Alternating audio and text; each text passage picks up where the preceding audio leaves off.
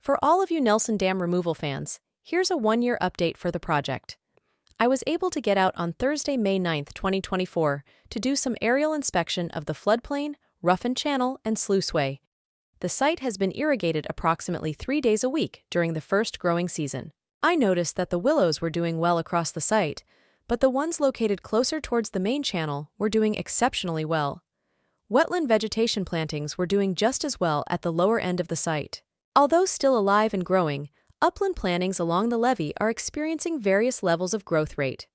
The upland hydroseeding appears to have the lowest success rate of all the plantings.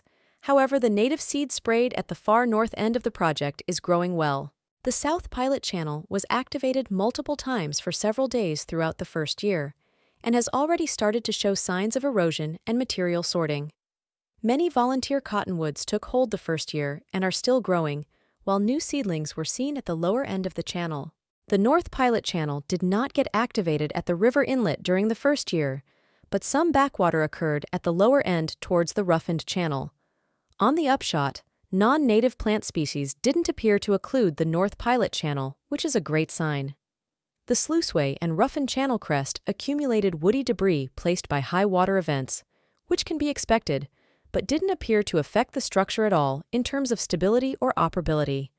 The primary and secondary channel areas below the crest also accumulated woody debris as a result of these events. Thanks for watching, and tune in next time for updates.